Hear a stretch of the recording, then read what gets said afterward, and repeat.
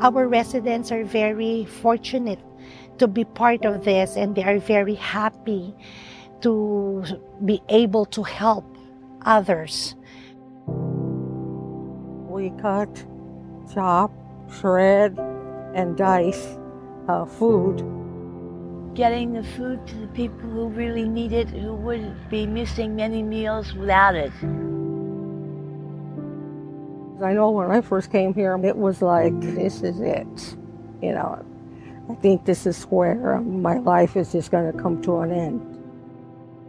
I was really thrilled, you know, to know that this is something that can happen, you know, that we can benefit other people in need.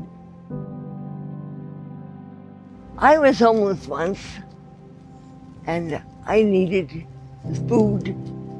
It always makes me glad that I'm able to do it. Some residents will say, I don't feel like it today, you know, but once they get started, you know, they enjoy it, you know, and then when we tell them, you know, this is going to feed hungry people, homeless shelter, you know, and they seem to get enthusiastic. We feel so blessed that we are able to help others in our own little way, most especially our residents, despite of their medical condition. We work together, you know, as a team. They also have a sense of belonging, that they're part of the community, and they look forward to this program every month. I really think it's really good and important to feed them because they are hungry. That reminds me of where I came from. That's how I started.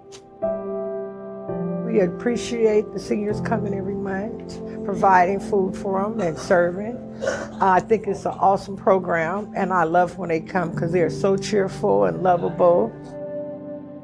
I know it's something that is worthwhile, and I can look in the mirror when I get up in the morning and say, last night I did so-and-so for such and such, and they went at least to bed on a full stomach that night.